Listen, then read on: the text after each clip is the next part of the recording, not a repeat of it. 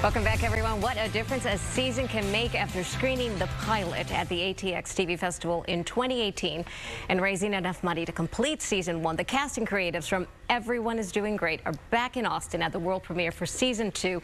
Joining us today are actors and co-creators James Lafferty and Stephen Colletti. Good morning, gentlemen. Thank you so much for joining us today. Good morning. You just got here yesterday to Austin. Very familiar with the city as you had your big world premiere for your inaugural season for season 1 back in 2018. You're getting ready for the season 2 premiere this afternoon. How's it going so far? I'll start with you, James. You guys having fun?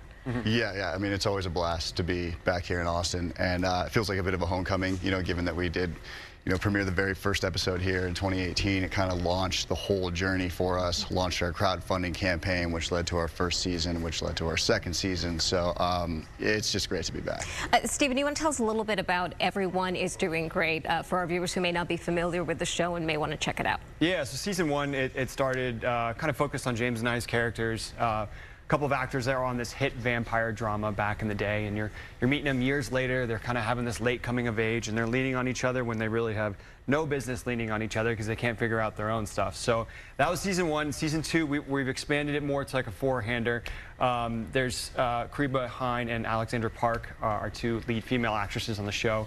We brought in the big guns for season 2, and their storylines have really expanded the show and leveled it up quite a bit, and they just brought some amazing performances to the show. So really excited to share season 2.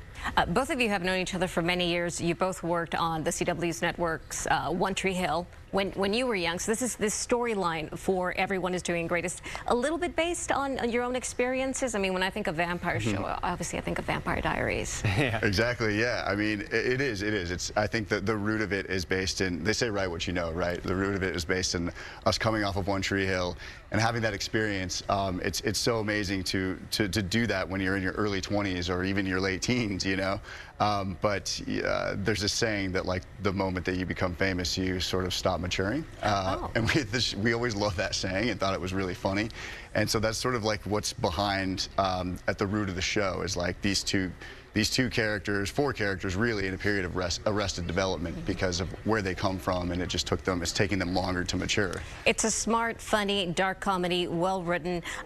Stephen, talk a little bit about the crowdsourcing aspect of it, the independent production of Everyone is Doing Great. Yeah, so this is when we were doing the first season and we brought it here in 2018. We were doing a crowdfunding campaign. We launched it here. And that was successful. Thankfully, a lot of people were able to, help us get the show made, which is very important for us. We didn't want to wait around for someone to tell us, sure, go ahead and make it. We felt good about the story and the team that we were building around us. We're like, we want to go make this, and crowdfunding afforded us that opportunity. So, yeah, we did that the first season. Thankfully, it was a success, and we premiered on Hulu. The first season, and so now we're able to kind of go back, like, all right, you know what? People want to see more of it. We're going to provide more. So where's the show right now? Because I think a lot of our viewers will also do the same thing that I did. Is I looked for it. You're in a stage that many other shows probably find themselves right now, James. Yeah. I mean, it's pretty unique because we shoot the show independently. There's no studio behind us. There's no network behind us.